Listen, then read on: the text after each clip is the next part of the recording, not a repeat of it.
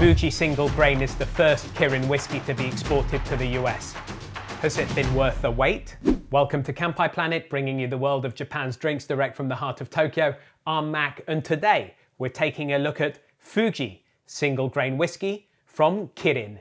In November 1973, the Fuji Gotemba distillery was completed and began production that month. It was built by Kirin Seagram, a joint venture established in August 1972 between Kirin Brewery, J.E. Seagram & Sons, and Shivas Brothers. It's in Gotemba, in Shizuoka Prefecture, and sits at a height of 620 meters above sea level, 12 kilometers from the base of Mount Fuji, surrounded by beautiful forest with an average annual temperature of 13 degrees centigrade. With a size of 155,000 square meters, they make both malton grain whiskey there, and fermentation, distillation, aging, blending, and bottling are all performed on site. Their goal was to combine the world's whiskey making technology with Japanese sensibilities to create whiskey for the Japanese palate, neither Scotch nor bourbon. Their first whiskey, a blend called Robert Brown, came out in February 1974 and is still on sale to this day. Over the next 3 decades,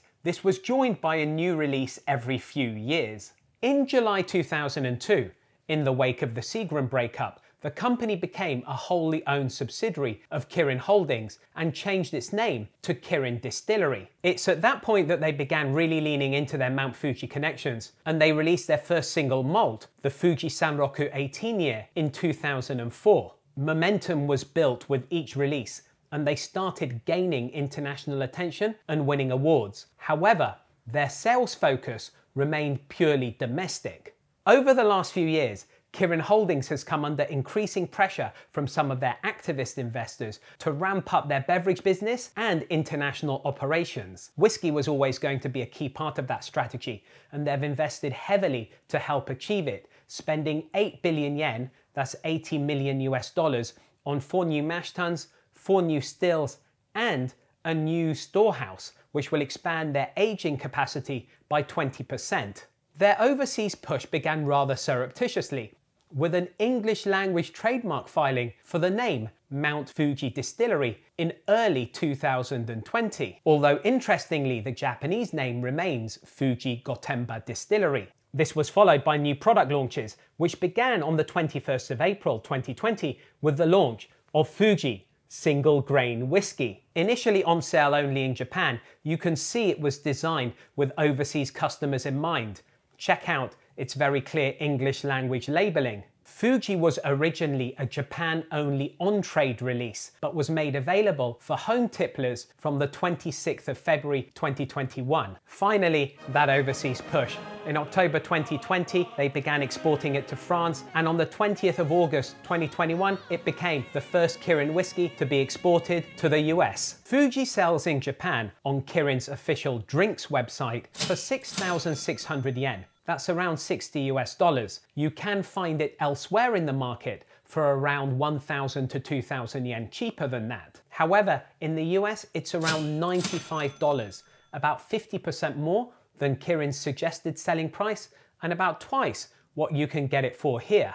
So, what do US tipplers have to look forward to? Well, they'll get a 700 milliliter bottle like we get here. And what a bottle! The bottom rises inward in the shape of iconic Mount Fuji. There's a lot of hidden meaning and symbolism in this label, which was the work of legendary designer Masaaki Hiromura. Fuji is referred to as whiskey with an E, which is how it's spelt in Ireland and the US. Now, Japanese whiskey typically follows the Scotch tradition, so whiskey is almost always written here without an E. This was one of many clues that Kirin were leaning more and more into their grain whiskey heritage.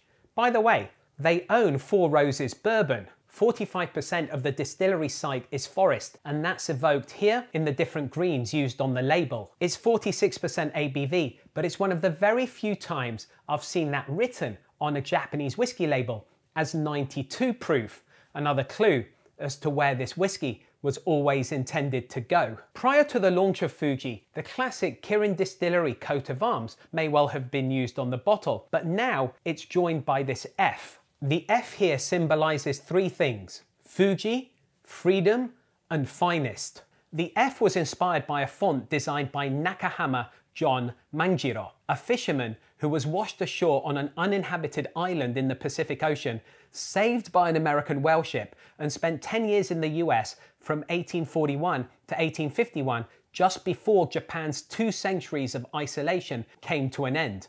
Manjiro was almost certainly the first Japanese person to ride a train, take a steamship, officer an American vessel, and command a trans-Pacific voyage. Basically, a legend. The Latin peritus et universum means skillful and universal. You've got the kanji, the Chinese characters for Fuji, in ink, written in the very clear Mingcho style on some lovely textured paper. Taking a look at the back label, the first thing that stands out to me is this slogan, pure and mellow. Reminds me of the Kanosuke Distillery's Mellow Land Mellow Whiskey. There's even an invitation here for you to visit the Mount Fuji distillery. It also says aged in casks, which, you know, one would hope.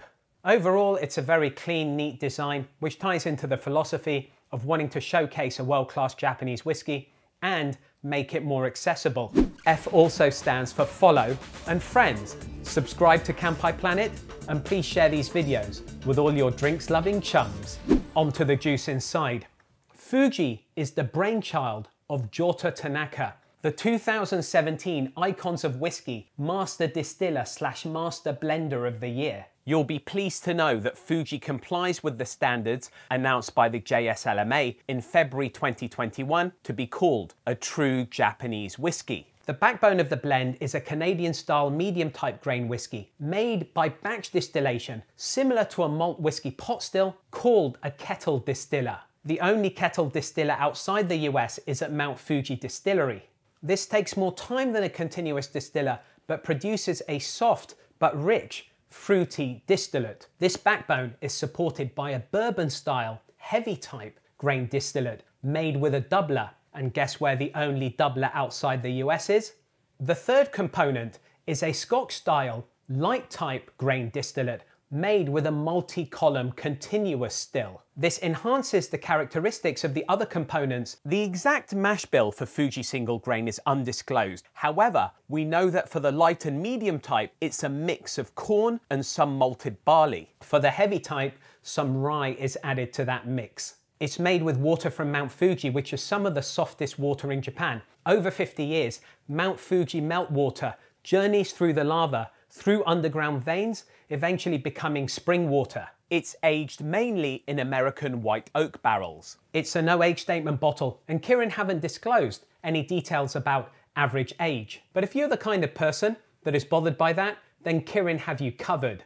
On their drinks website, Kirin sell a 30-year-old version of this for 275,000 yen. That's around $2,500. Thankfully, that price includes tax. Concepts of freedom and subverting conventional whiskey wisdom are prevalent in the design and also in the serving suggestion.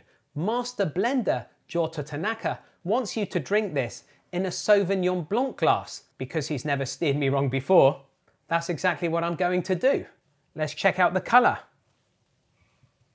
Oh, I am loving this colour, this tawny, auburn, beautiful thing. On the nose. Ooh, that is lovely.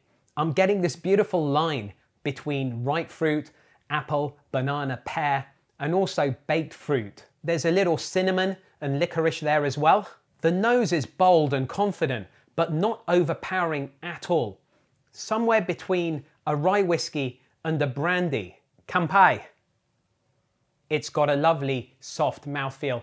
Those fruit notes I got on the nose are there on the palate, now joined by some orange. That sweet, subtle spice, that cinnamon, is joined now by some rye bread and a little bit of bitter chocolate. That estery ripe fruit note that I get with a lot of Kirin's whiskies, they attribute to 2 factors. One is their use of 180-litre barrels, rather like the bourbon industry, to increase that contact area of the distillate with the wood. And the second one is their use of proprietary yeasts. The finish is medium, starts off sweet, you get a bit of woodiness and then incense, and finally this lovely, homely rye bread feeling. What's the verdict?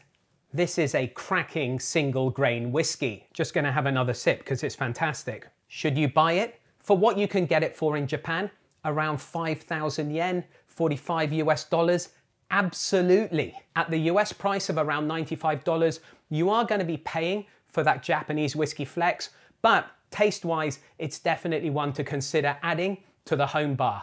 We have a saying here, a wise man climbs Fuji once, only a fool climbs it twice.